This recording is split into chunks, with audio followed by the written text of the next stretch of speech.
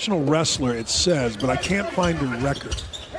So we know we've learned two things about you today. You're a little forgetful. You left your credential on as we came on camera, and you are adept at reading Wikipedia. I mean, how terrible.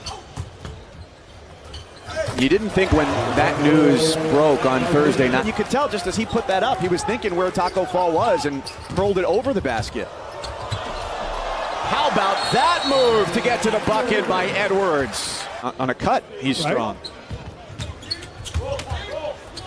One pass, couple of dribbles, 2 points. He plays. I said it earlier. He plays with his chin on. A lot of guys in this league who have, and I'm not trying to defend what he did the other night because I was with you and Ryan the whole way, but there are a lot of guys in this league who have been agitators and have made a living off of that. For sure. Atlanta for a couple of occasions, but he played on 20. Now that's chasing a basketball dream if you're going to play 22 teams.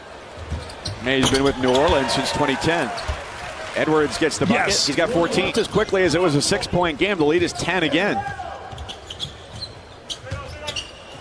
Edwards clears some space, and that's all he needs. Pan last year.